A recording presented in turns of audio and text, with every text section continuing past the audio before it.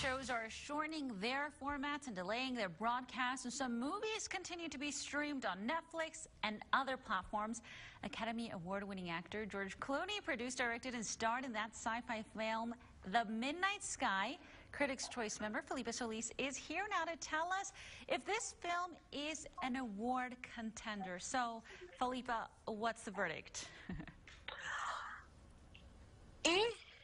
Okay, so here's the problem, and here's the problem. The problem is watching movies and not being able to see them on the big screen.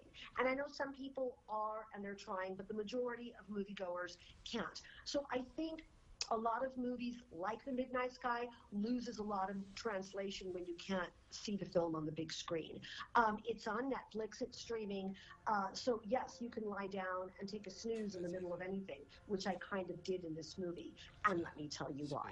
So it's the story of a man by the name of Augustine Lofthouse, who this is a sci-fi kind of post-apocalyptic film where he is trying to, from the Arctic, determine where there are habitable planets for the future. It made me think that it was trying to be Gravity meets E.T.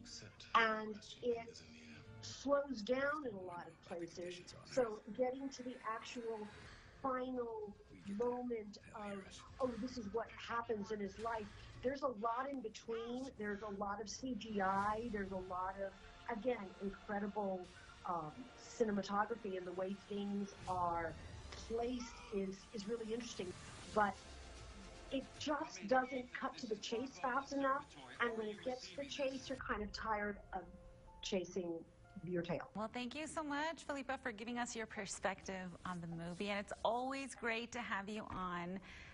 Oh, thank you. More coming up. We'll have some exciting interviews coming up, so stay tuned. Thank you, Felipa. We'll be right back after.